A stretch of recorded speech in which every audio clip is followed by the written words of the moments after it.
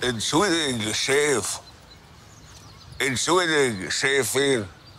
Aber hätten Sie das vielleicht noch ein paar Schilling für mich? Ein paar was? Schilling, das ist die Währung aus dem 20. Jahrhundert. Ach so, Sie wollen Geld? Ja, ich bin kein Chef. Ich muss mir nicht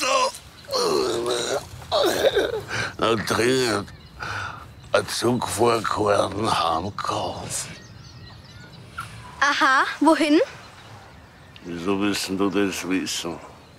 Ich möchte mit schnell und geschickgestellten Fragen überprüfen, ob Ihre Geschichte konsistent ist oder ob es sich dabei um einen fadenscheinigen Vorwand zum Erbetteln von Bargeld handelt. Also, ja. Klar, hast du recht. Brief. Sehr wild. Also? Ihr dürft's mir aber nicht verraten. Aber ich muss heute noch nach Hogwarts. Echt? Ich meine, echt ins echte Hogwarts? Ja, sicher, gibt ja nur eins. Und sind Sie auch echt ein echter Zauberer? Alle. Also die sonst nach Hogwarts. Moment. Warum fliegen Sie dann nicht gleich mit dem Besen? Das ist mir gestohlen worden. Mit sauberem Geldbörsel. Die haben mich überwältigt. Aus dem Hinterhalt. Wer? Aber das wahrscheinlich.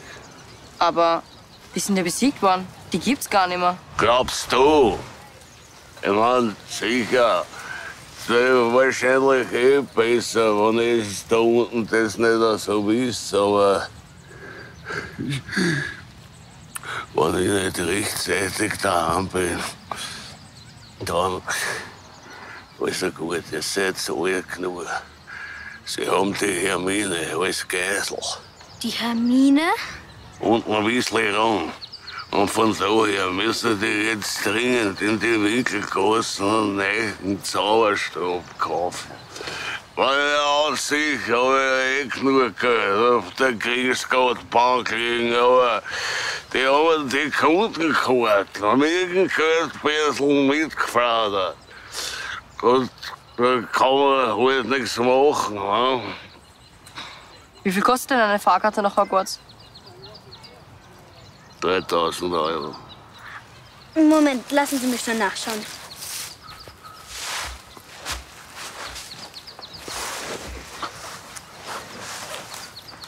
$3,50. Mehr wie 650 kriege ich nicht zusammen. Du?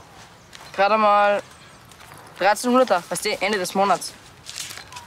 Ende nehmen wir ja.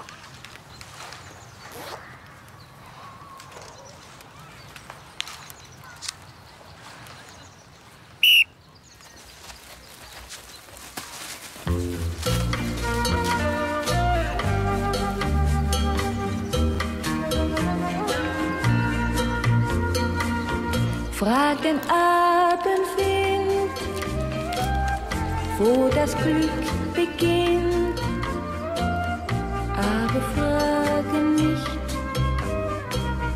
woran es manchmal zerbricht. Frag den Silbermond, wo die Liebe wohnt, doch wann sie zerbricht,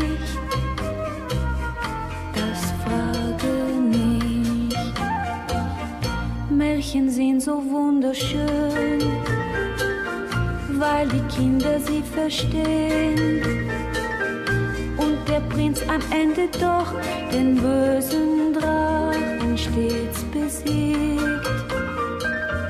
Wer den Regenbogen fand, der am hohen Himmel stand, der allein weiß, wo der schönste Schatz der Welt vergraben liegt.